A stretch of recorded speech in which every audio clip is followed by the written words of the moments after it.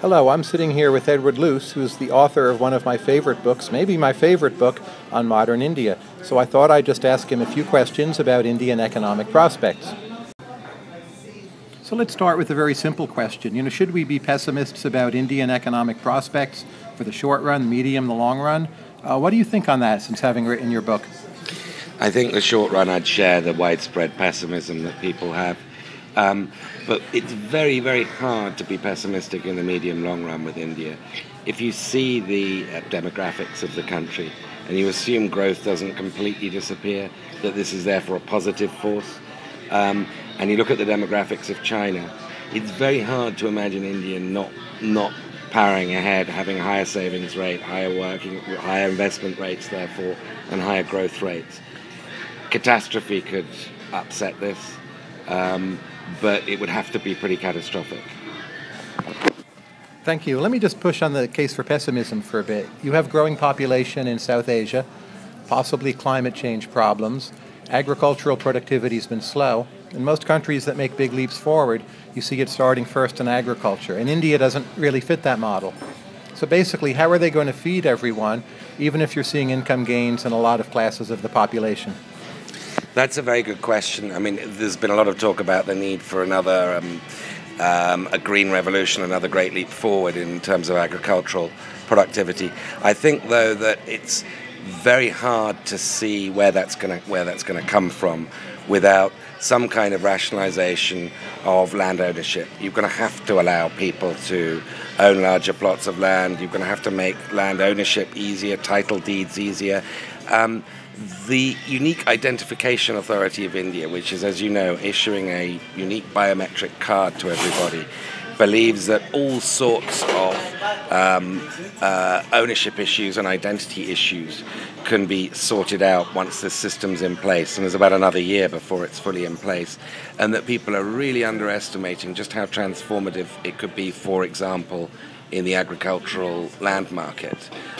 So you've got to hope for that kind of unexpected change, because there's nothing in terms of the conventional policy approaches from New Delhi to suggest a big agricultural revolution is around the corner.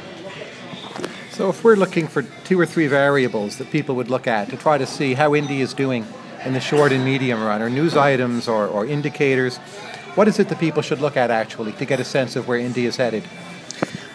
One of them, I think, would be on the political plane, which is looking at the viability of Narendra Modi, the Chief Minister of Gujarat, because there is a great deal of exasperation now, really tangible, amongst the Anglophone middle classes and, of course, way beyond that, but amongst the elite opinion formers with the low caliber of politicians, of governance in all forms. And there's a great deal of admiration for almost every aspect of Narendra Modi's administration, barring a very, very important elephant in the room, his communal attitude.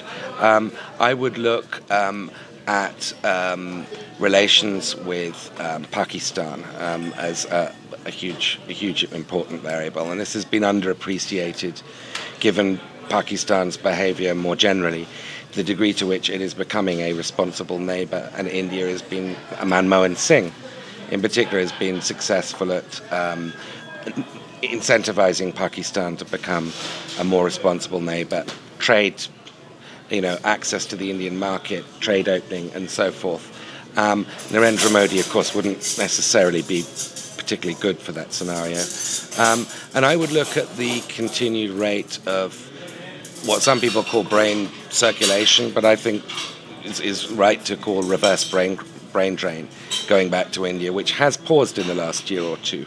I understand anecdotally, because the growth has slowed considerably. I would look at that as a really good advance indicator of future Indian growth, short to medium term Indian growth prospects. Thank you for that. Oh, this is impressive. That's Edward Luce speaking from late 2012. For further reading, I very much recommend his book, In Spite of the Gods, The Rise of Modern India. And for his more recent writings, just Google Edward Luce India and you'll come up with plenty. Thank you for listening, and thank you, Edward. Thank you very much, Tyler.